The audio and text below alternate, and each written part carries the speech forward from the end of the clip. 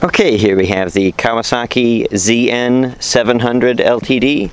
This is a 4-cylinder shaft drive. A lovely machine here with dual discs at the front and a disc brake at the rear.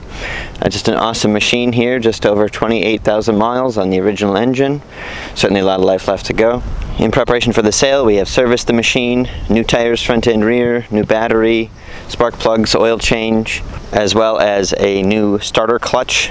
The starter clutch on these machines is located through the oil pan, so you have to remove the exhaust, remove the oil pan, the clutch, a couple of other components like this, and then you can access the secondary shaft where the starter clutch is.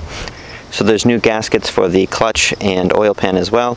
Had been making a little bit of noise from the starter clutch previously. That's now been corrected. That's the only common failure point on these machines. Very solid inline 4-cylinder.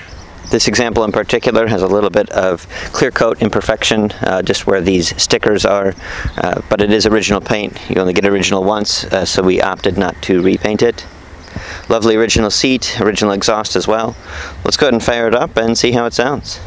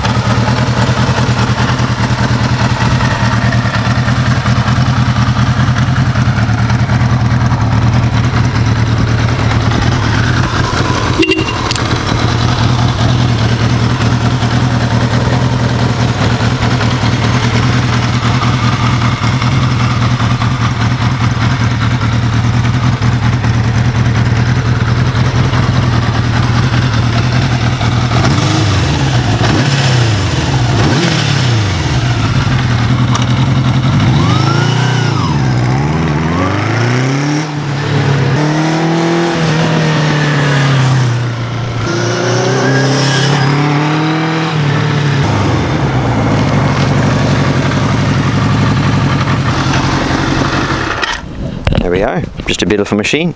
Don't hesitate to ask any questions or provide a few comments. Thanks for watching.